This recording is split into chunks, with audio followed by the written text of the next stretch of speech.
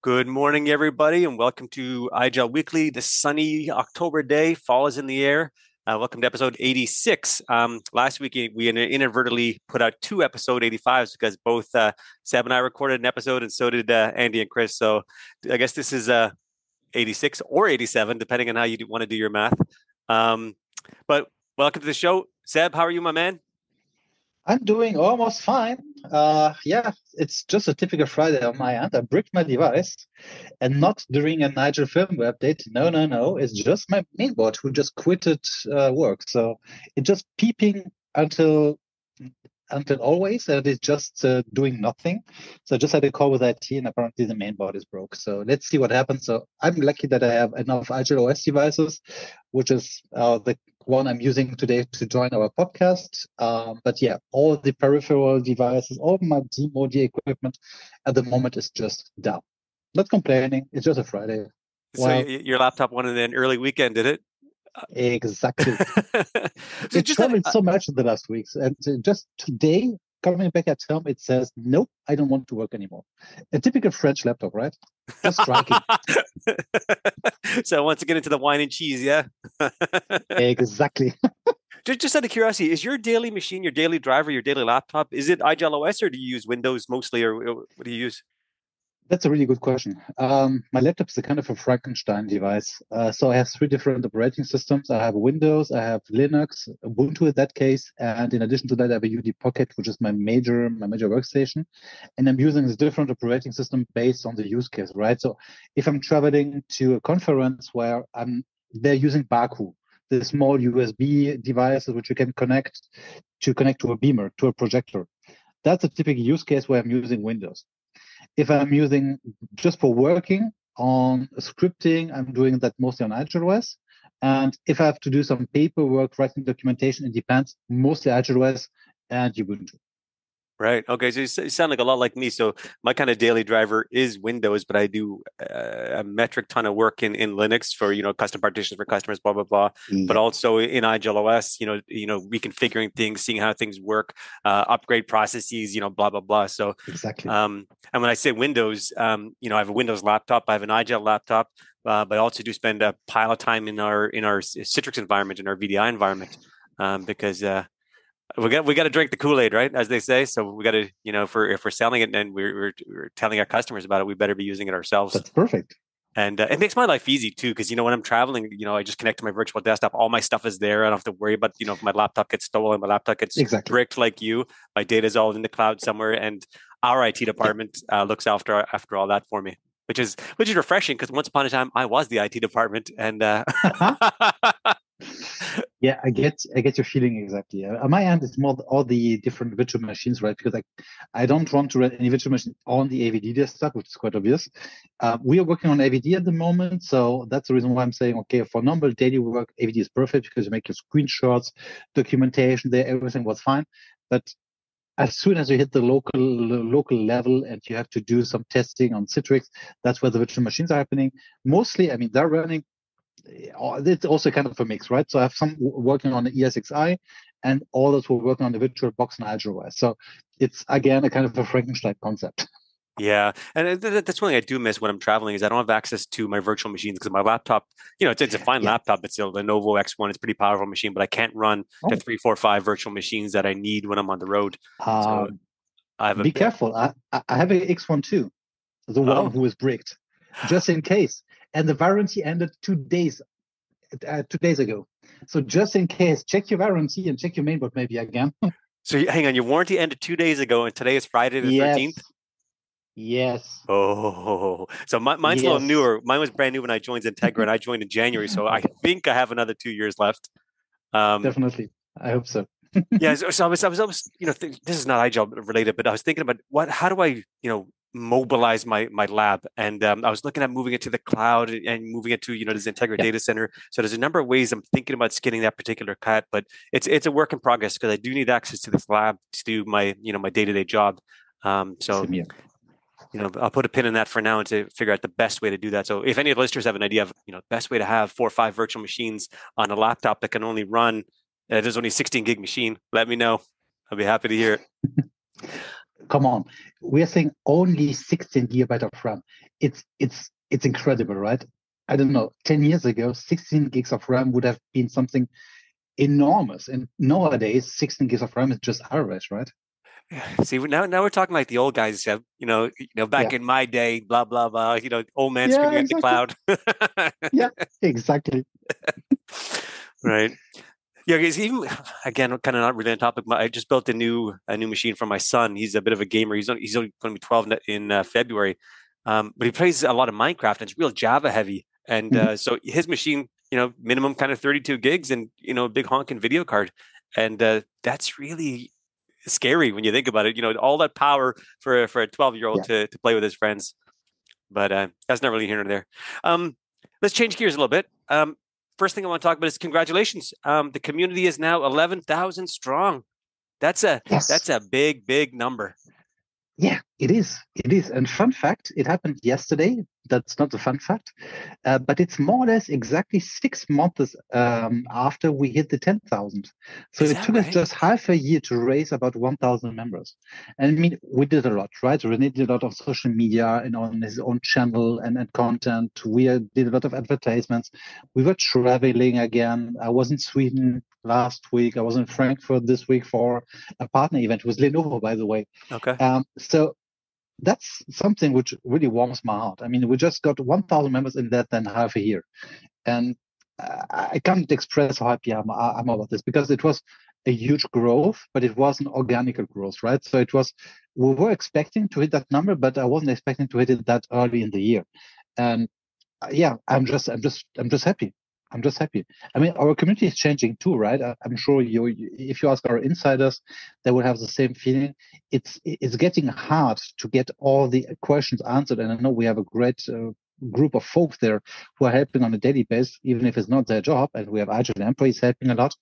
But it's getting more and more, right? And now we have 11,000 members, and wow, it's incredible.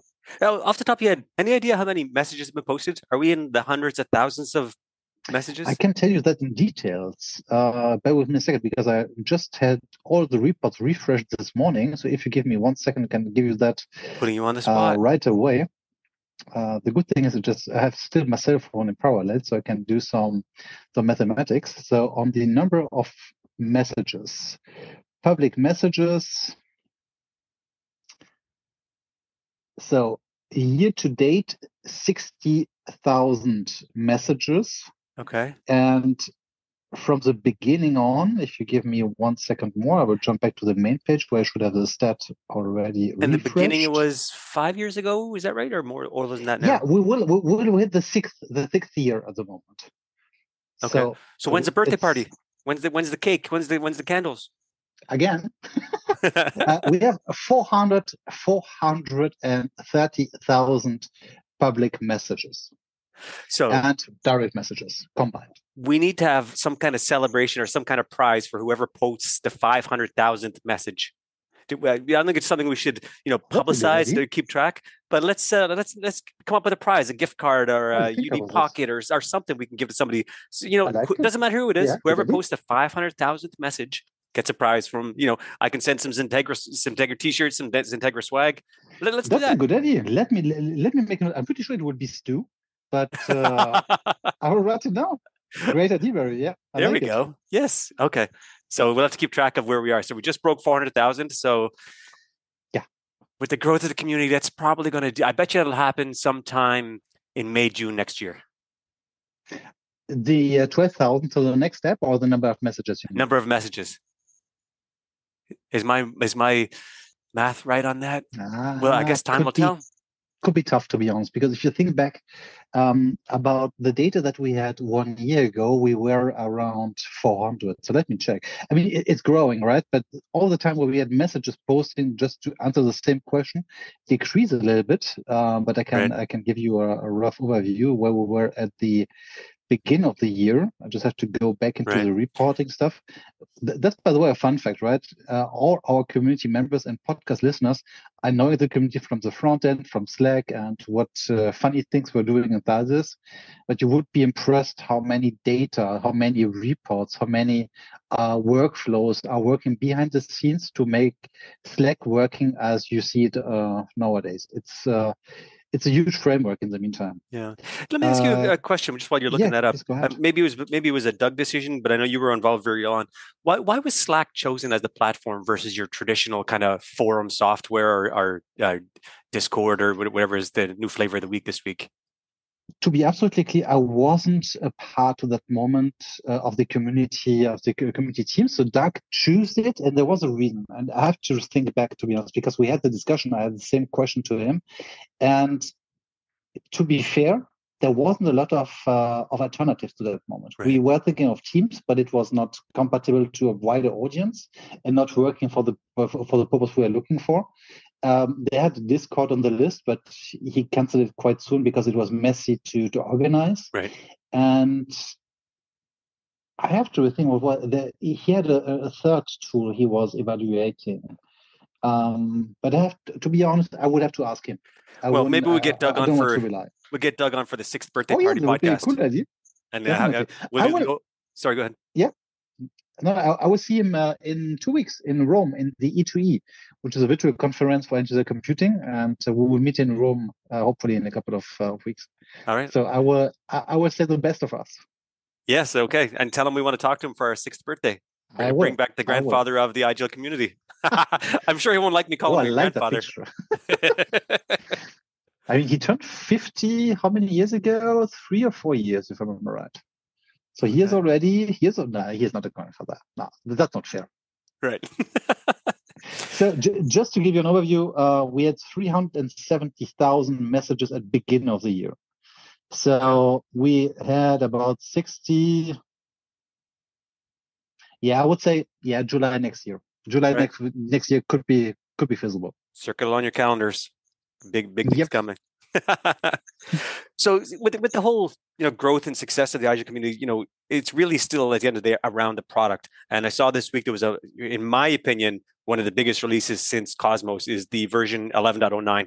And the reason it's so big for me, I actually wrote my own blog post about it because I was kind of excited. Like, here we go, is because excuse me, not just because of the the vulnerability fixes, the CVE fixes, but this is the version that will allow us to upgrade from 11 to 12, and that was a roadblock, I want to say, for a lot of customers that I'm not even going to look at Cosmos because there's no real upgrade path just yet. But as of Wednesday, the path is there. It was yesterday. Oh, but wow. we have so many time zones between us. It could be that it was yesterday for 2 days ago for you. No, just kidding. No, it was yesterday. It was during the official mailing came in during our Evasion meetup that we had yesterday in the evening time. So for me, that the assignment of the 11.09 release is the upgrade to 12. Anything that stands out for you, or is that kind of the key feature that people should look for in this version? Yeah, it is. But I would say there is another one. I mean, let's stay on the upgrade topic for a second.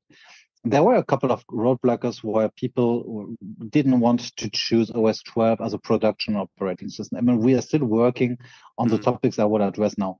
But the major topic was being not able to upgrade productive devices without having to refresh them. Because what you could do in the past is to use the OSC or use a PXE or your own PXE appliance to refresh the device to go directly to OS 12. But let's stay honest, that's not really handy, and you have local configurations who then would have been lost. So it's not the typical way to upgrade a device, to refresh it. Secondly, what is now still blocking a few projects, but I can tell our listeners we are working on it, is that some saying, hey, I don't want to upgrade to UMS 12, I don't want to upgrade to OS 12 because everything, what happened in the web UMS, but they still have devices in the Java console and we're in a feature parity. Yes, this is partially, not to say mostly correct, but please be patient because we are working on implementing in every UMS version even more features from the UMS 6, so from the UMS Java console, so to say, into the UMS 12 web app. So you will have, hopefully, I would say until end of the year, maybe Q1 next year, a UMS web app, which should mostly replace what you have done in the UMS Java console over years. And that's, by the way, a topic that we could maybe also talk about today, is about this redesign of the web UMS. But let's stay on the Agile OS maybe for a second. You mentioned it at the beginning, but I think it's worth to spend a couple of seconds there. You can't believe how many CVEs we had to address between the original time frame and today. It's going crazy at the moment. I'm not sure if I'm just getting older, and it seems like it's getting more. And in the past, everything was bright and we didn't have so much CVs. But it seems like at the moment it's quite massive. And that's the reason why we had to postpone that feature and this firmware for 1 week, if I remember right. Yeah, for 1 week. We had the 5th of October as an initial date, and we had to postpone it because we had some curl, we had some X11 vulnerabilities. Wow. It's incredible how much effort we have to take to cover all the different CVs at the moment. And we have just a new ISN, by the way, published a couple of minutes ago. So it's not our own product, it comes from our partners, and not saying we don't have any issues, not saying that, but it's impressive how much things are happening on the market. Right. And that kind of speaks to the point with, all of the CVEs that come out around, various different products, libraries, blah, blah, blah. With IGEL OS 12, where everything is pulled out of the core operating system, now IGEL is only kind of, patching what do they call it? The base app. It's not even OS anymore. The base app IGEL OS. And then we look to our, when I say our, I mean your partners like our Citrixes, our VMwares to patch their workspace app or Horizon client. So the actual security posture of IGEL OS has greatly increased with the release of OS 12, simply because the attack surface is minimized. You're 200% correct. And that's where we had the discussion during the trade fair I attended yesterday. People were saying, hey, why should I move to OS 12? I said, well, are you dealing with private builds at the moment? They said, yes. And we have a lot of different versions because one is fixing that topic. The other one is fixing that security issues. I said, yes, but that's exactly the main use case we are following in Azure OS 12. Not having to deal again with the whole monolithic part of the firmware, where one firmware is fixing one thing and the other something else, and you can combine them. No, that's exactly what OS 12 is doing. We deliver you applications, configurations for specific parts of your use case, and you can combine them as many times as you want. So that's where you have a lot of more flexibility in terms of security, but also in terms of applications. Just think about the Zoom VDI plugin. Just think about the WebEx VDI plugin.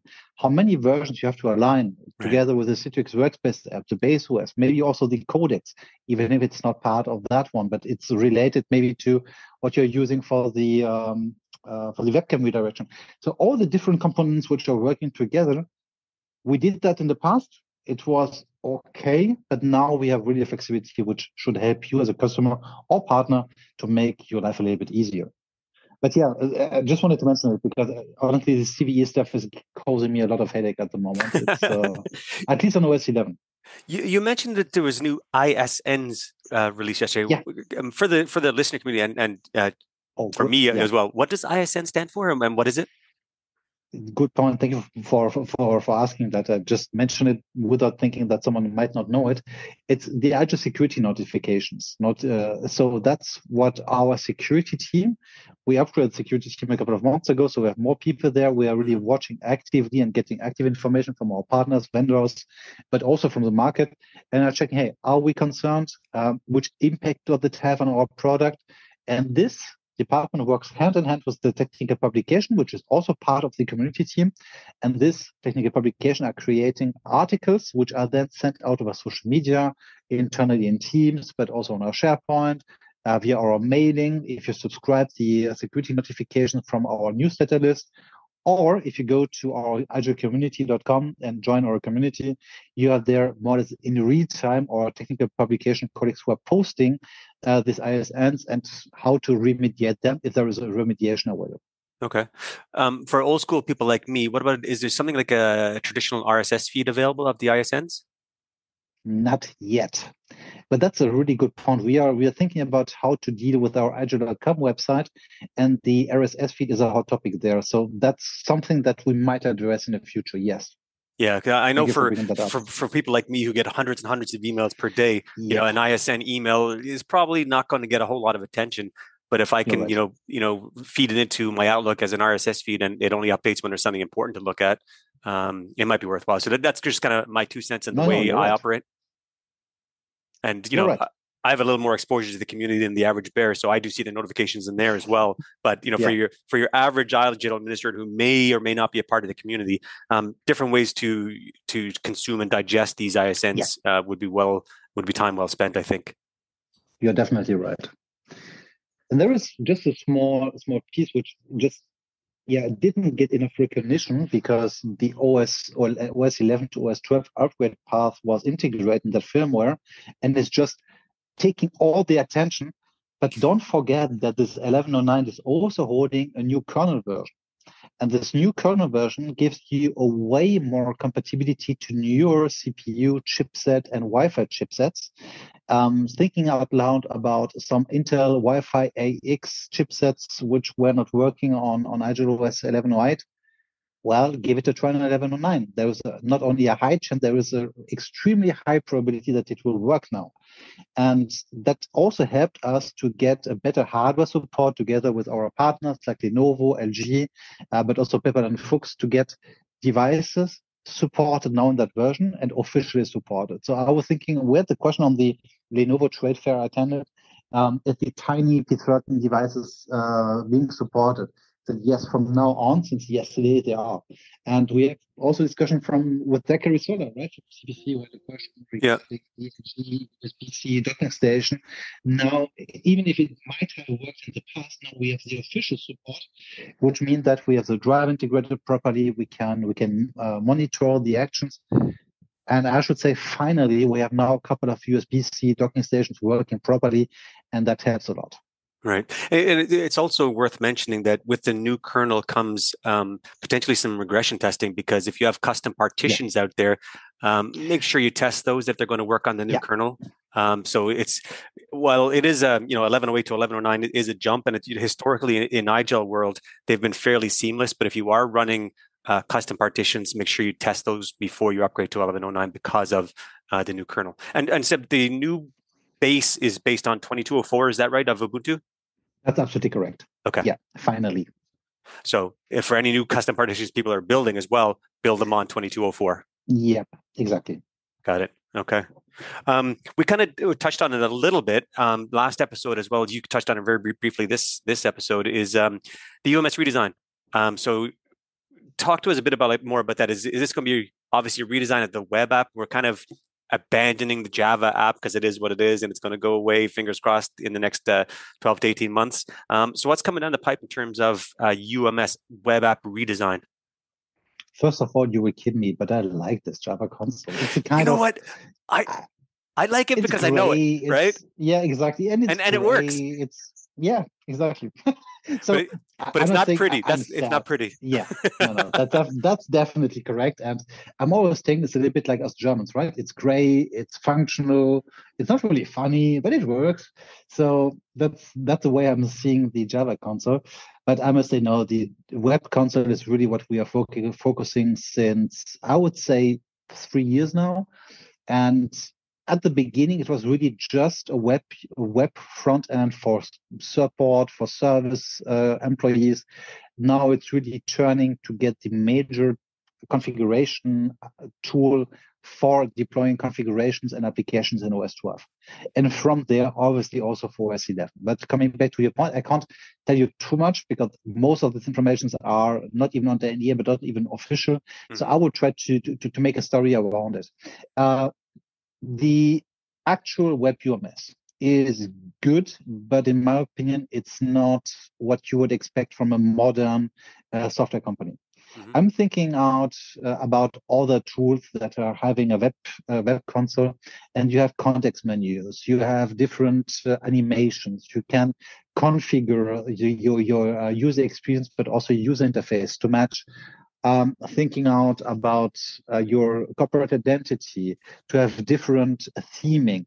That's all the kind of thing that a typical and modern web frontend should handle. And not saying or confirming officially that that's something that we're looking at for the new WebUMS, but there is a high chance, and that's something that was definitely overdue. Even if I must say that the context menu is already there from the last UMS version, but there we are really speaking about this typical look and feel as you might know from your ES6i web console, where you just right click, you get a proper context menu showing, and you can go into submenus. That's what we are looking at the moment, right? And even if you look at the WebUMS structure, if you look at your devices, so your trees, your devices, your configurations, it's good, but it seems like you're lacking just a small piece of something. Yeah. And this little piece of something is what we address or what we would address in the new version. And that's really, I'm not sure how a UX designer would call it, but in my opinion, it's a complete redesign of the WebUMS. The story will stay the same, right? You will have from left to right your different areas, but I loved it. The first time I saw it, I just sent over kisses over Zoom to the dev guys showing it and the PM guys, because for the first time I was thinking, okay, my Java console was great, was not funny, but I would not miss it anymore. And that's really the first time I saw this. And you would have a lot of more animations, and that's something that we were lacking at the moment. So that's what you can expect.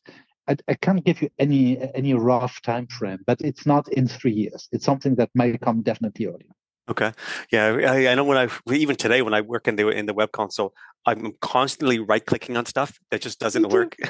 Just, old habits die hard, right? So, but some right-click stuff does work. So you just got to know, when and where. But hopefully, more of that context menus, like you mentioned, come sooner rather than later to help the old school administrators. We love our right-clicks. Especially if you think about your configurations, right? If you're a new customer who is listening to our podcast, you might not really feel this. But if you're using the UMS for a couple of years, maybe, the first thing that if you have a profile, you make a right click, you say copy, paste it in another directory. That's something that you could do as a configuration, but at the moment, not that intuitively. And that's something that will come with a new version. So I'm not saying you will work as in the Java console, but you will have the ability to apply the same work procedures as you did on Java. Right. And it might be worth mentioning too, where you and I have a lot of exposure to the old Java console. For a new administrator who only knows the web app, it's fine. You can absolutely do what you need to do. If you just we learned it one way, now we have to learn it another way. But for new administrators who learn it the new way, it's absolutely perfectly functional. You're correct. So absolutely correct. So looking forward to the new release of the web app in unknown time frame, but I'm going to say within 6 months. Yeah, nudge, nudge, wink, wink. I will not confirm nor saying something against it. Okay. One thing I want to do, Seb, that we haven't historically done on the podcast is let's talk about upcoming community events. So for people who are not part of the community, and tisk, you should be part of the community. What's a community event in terms, from an IGEL perspective? What are they? Why do people care? Why should people attend? Great question. So what we are trying to do, besides being active in Slack and trying to help you on a daily basis, we're trying to find topics in the end-user computing space, but also Agile topics who might be interesting for you. Sometimes you, as a listener, as an Agile community member, are bringing that topic up. We have an upcoming meetup which came from an insider, a member of the year, which is Milan Potrock, who said, hey, fellow Canadian. We need more info. Exactly. Great Canada. And we said, okay, you need more information regarding hardware certification process. Then why not inviting our Agile Ready team to a meetup? The Agile Ready team, by the way, is a team who is taking care of our certification, partially of our alliances with vendors. And they are basically the team which is working day in, day out on how to get more devices in our Agile Ready ecosystem, but also software. And that's the kind of stuff we're doing, right? So we have an 1 hour usually meetup based on Zoom. We have as a webinar, we have it as a Zoom call. So you can just register on agile.com/events. From there, you will have a list of the upcoming events. I will give you a short overview about what we have. Just have it in my mind. I don't have the list in front of me. But there you can register for the event and get then a Zoom link, and you will get also reminders in the community that you have to join. We are trying to make it interactive, but as every Zoom session since a couple of years, I would say we don't expect you to jump in, to scream or ask questions all the time. We know that we are all getting a little bit bored and tired of joining the Zoom session. We're getting this. We are not doing it only for the for the live event, but we are recording the session and making it then available on IGEL Community YouTube channel as well as on our video website. That's the reason why. Now coming back to your question, Barry, we had a meetup yesterday in the evening time in our time, so 5 o'clock Central European Summertime PM, with Vasion printer logic, because we had so much questions regarding printers and how to configure printers in an end-user computing IGEL OS terminal server construct, how to deal with printer drivers. That we said, hey, that's crazy. Just invite them because they have a great solution and not everyone is knowing them. And so we are doing social media announcement around it. And yesterday we had the last meetup. We are trying to do that one time a month, depending on the member of the time of the year, sometimes more. So the next one, if I remember right, is next 2 weeks on the 26th of October, together with Renee and Kolja Knispel, which is a colleague from the internal precis in Germany, who will give you a great deep dive in IGEL OS 11 to OS 12 upgrade. Oh, okay. I guess Renee just published it yesterday or 2 days ago, so it's pretty fresh. Please join out there because you will get even more details as what Ivan and Renee recorded a couple of days ago. So that's an exceptional meetup, so to say, to cover exactly that specific use case. Then, even if not confirmed to 100%, because we are still, we are waiting for confirmation from our IGEL Ready team, but we will meet on the November the 9th for the IGEL Ready team. So that's where you will get insights about hopefully what will come in the future, which kind of certifications we are working on in the next months, and that's what we are looking at the moment. Right, and just to, my 2 cents on the whole meetup. It's not just a marketing event. We have brought in, well, I keep saying we, but IGEL have brought in some of the executive teams for these meetups. Like when Jeb was still with the company, we've brought in. I want to say the CTO Matthias, I forget his last name. Matthias, yeah. Yes, we brought him, and he's done some fantastic interactive sessions with the community on where IGEL is going from a security perspective, why decisions have historically been made with the product, with a security view on it. So the sessions are well worth attending, and like you said, Seb, it's not death by PowerPoint. It's obviously there's a few slides to get the conversation started, but then it's really open the doors and have the community ask the powers that be, for lack of a better word, and that's the real value in those community sessions, from my perspective, anyway. And you're right to say we. I mean, you are part of the community since the beginning, more or less. So it's not we or you, it's just our community which is delivering that content. And that's the reason why. You can say our, definitely. Right. Well, that reminds me, I want to ask you something in Slack afterwards. You got to look up what community member number I am. I think it was 49, but I could be way wrong, but that's not here nor there. Give me a second. It's an easy one. So while you're doing that, I think that's probably enough content for today. So I have to get mentally prepared for a big rugby game tomorrow. Ireland is playing New Zealand. So 96. I was number 96. That's weak. Sorry for that.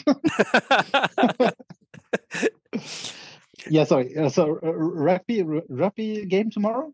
Yes, Ireland versus New Zealand. So the boys in green versus the All Blacks in the Rugby World Cup. And I know Carl from the community is going to be watching that at who knows what time in his world. But I am excited for that game. I tell you what.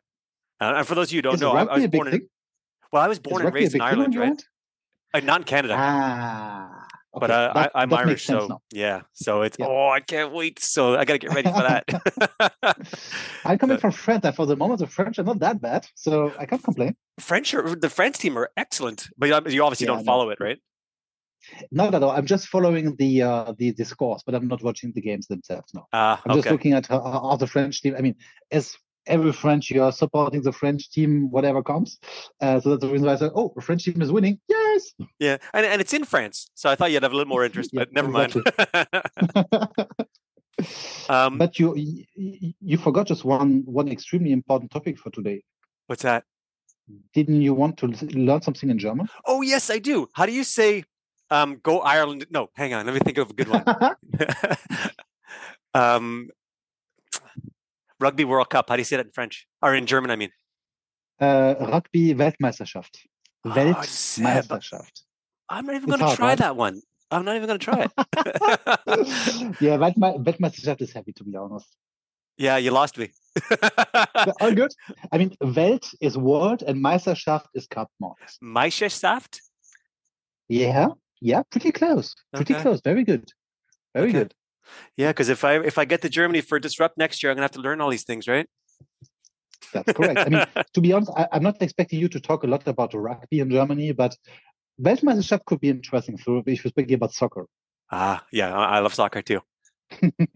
Anyway, Seb, I know we kind of went over time here because you had some technical difficulties. So let's wrap this podcast up, and we'll call it an episode, and we'll talk to you in a couple of weeks.